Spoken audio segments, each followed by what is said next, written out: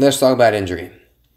These two guys, if anyone is listening to this and hasn't been highly influenced by these two gentlemen, I don't know how that's possible. These two guys have changed the game when it comes to I think getting a lot of people from at least my generation interested in fitness and working out.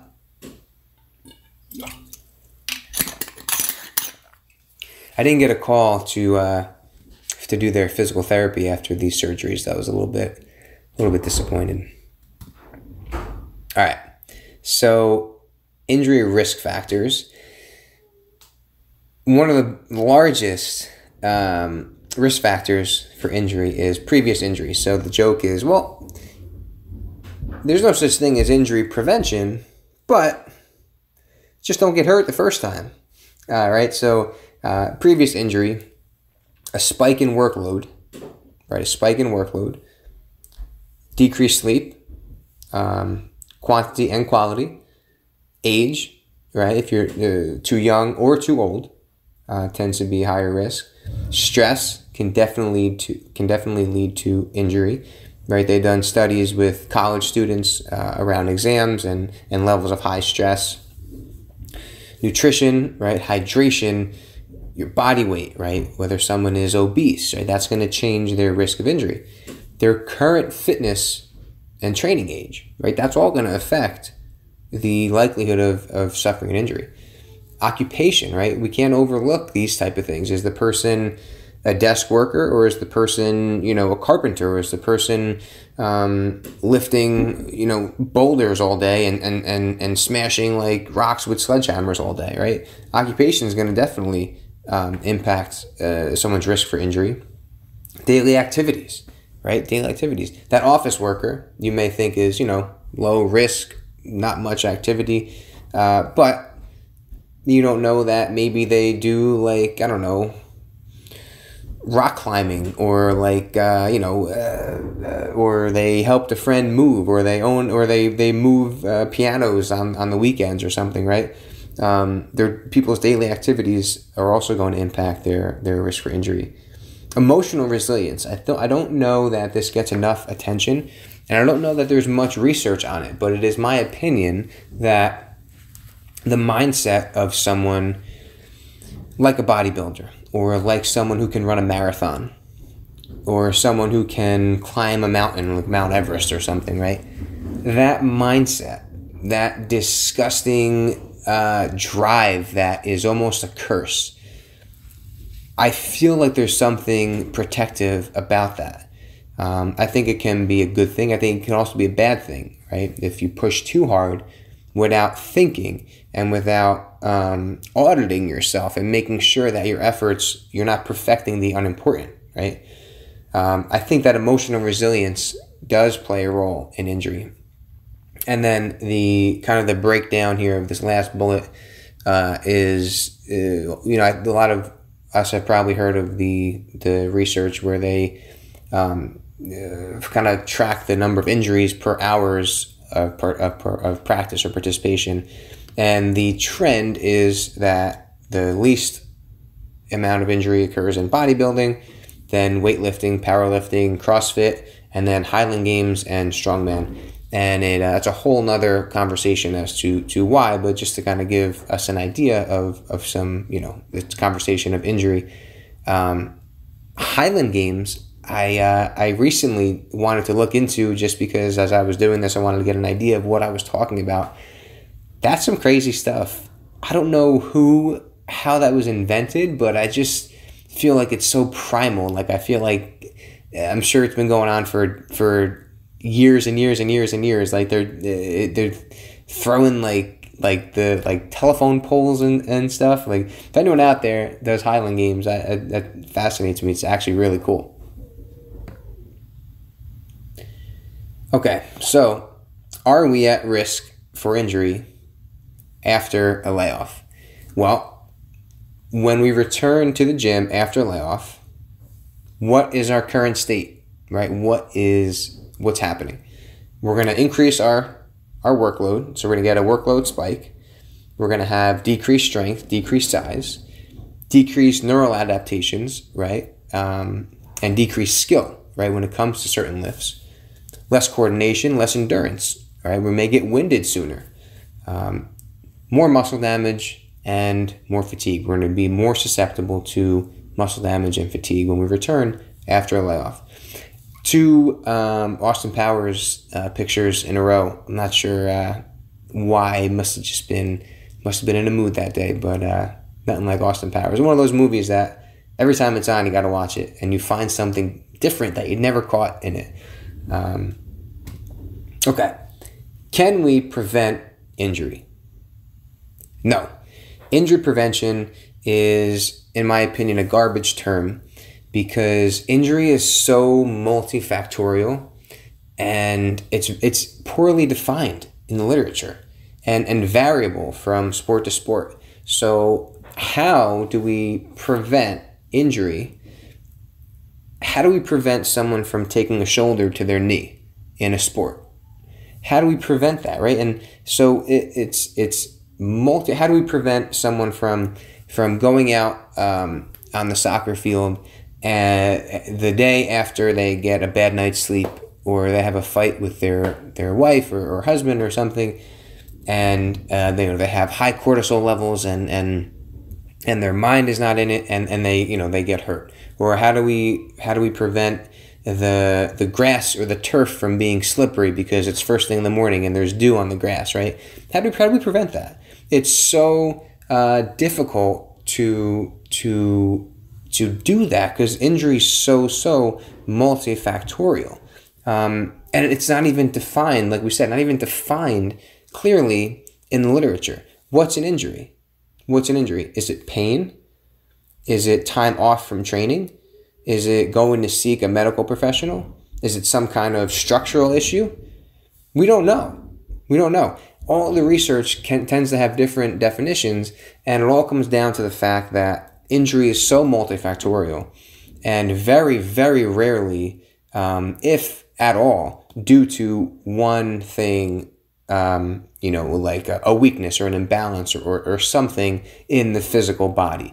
So we can't prevent injury. Injuries are going to happen. However, we can reduce injury. Hence my title with 3DMJ, Injury Reduction and Management Specialist. So yes, we can reduce injury, and the way that we do it is by managing our workload. There is something called the acute to chronic workload ratio.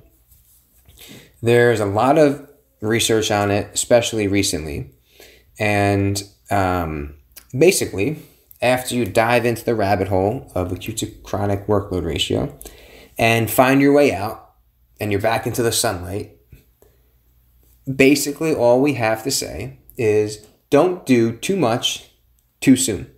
It's pretty much it. The researchers are trying to put numbers to it, right? And kind of make like arbitrary measurements of load and workload for different sports. Obviously very, very hard because in something like weightlifting or bodybuilding, it's quite easy because it's controlled, right? We can measure sets, we can measure reps, we can measure RPE. Those type of things are all going to be modifiable when we talk about load management with weightlifting.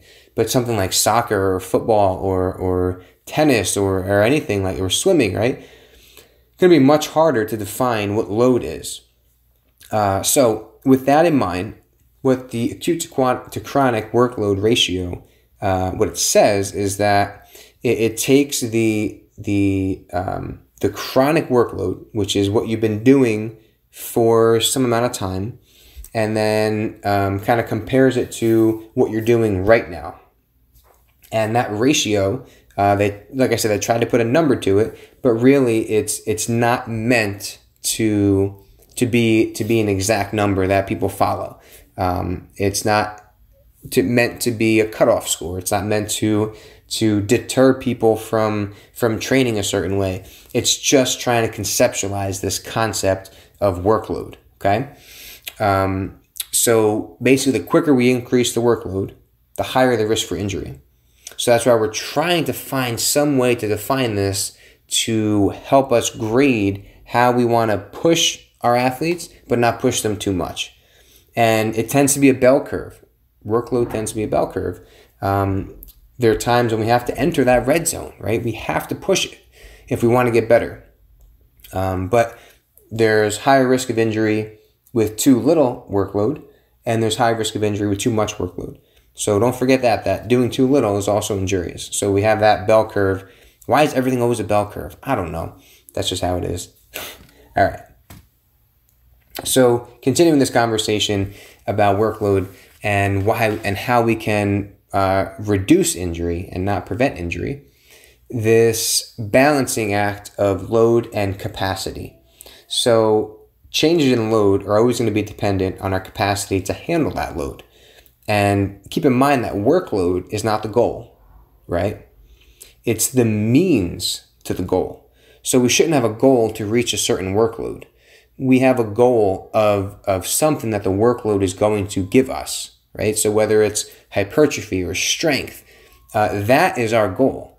Our goal isn't a certain amount of training volume or something like that. Our goal is to gain muscle. Our goal is to increase strength, right? Our goal is to perform, some kind of Olympic lift in a certain way. That's the goal. The workload is just the means to the goal. And Tim Gabbett is one of the leading researchers on this stuff, and he says training consistently does not mean training constantly, right? So we have to remember that we want to be consistent, but that doesn't mean that we just push it all the time. So this image here, I made this by myself, by the way, in PowerPoint. I didn't take this from anywhere. This is all me. And basically, if this gets out of whack, and gets out of balance, that's when we kind of run into some issues. So capacity is things like sleep, recovery, nutrition, and load are, like we said in the slide before, hard to define for a lot of other sports. But in weightlifting and bodybuilding, it's a bit simpler. So load would be things like we said in the previous slide, RPE, actual load on the bar, overall volume, right? Frequency, all those things go into the load side. And then we have to make sure that we are enhancing our capacity to handle that load. If we're going to change load, if we're going to change capacity. So if, for example, you know that you're going to be traveling and you're going to be jet lagged and you're not going to be sleeping, not going to be eating how you normally would, then you have to understand that capacity is getting smaller. So you may have to alter your load, right? Depending on your capacity to handle that. So it's not just that the load changes, the capacity is always changing. Both of these things are always changing, right? The capacity is in constant flux depending on the individual. So that's why things like autoregulation are so important, because that's going to help us kind of get a grip on our capacity, which could then lead us to increasing or decreasing load. So not so much, just in general, we're talking, not exactly like coming back from a layoff, but just in general, this concept of load and capacity.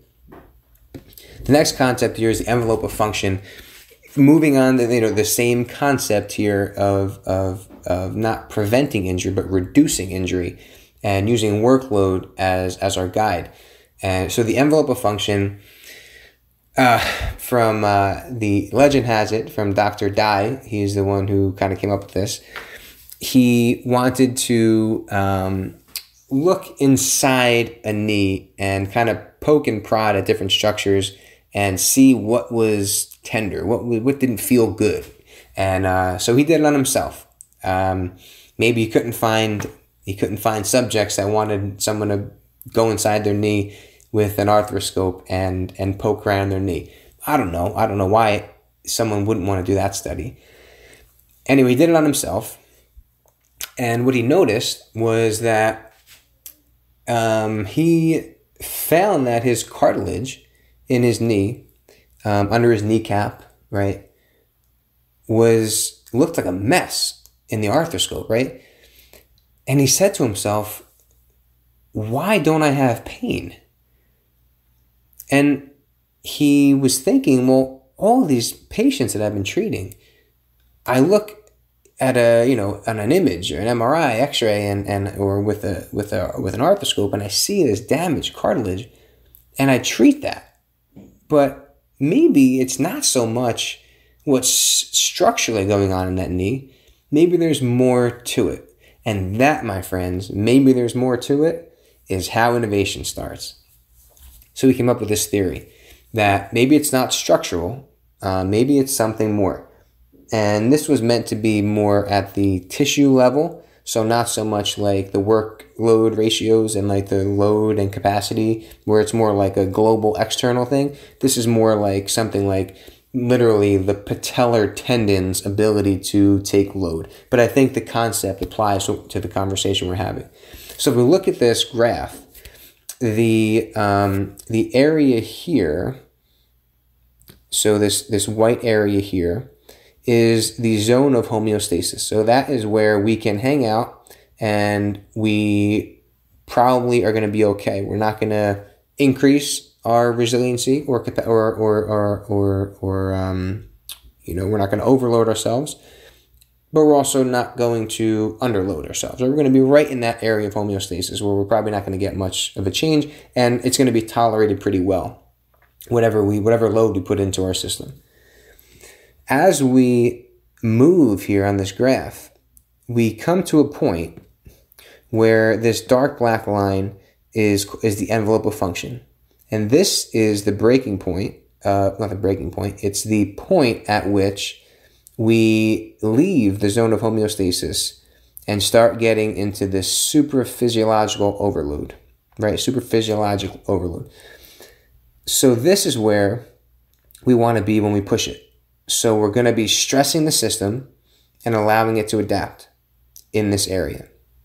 So if you could imagine, we have load here and frequency here.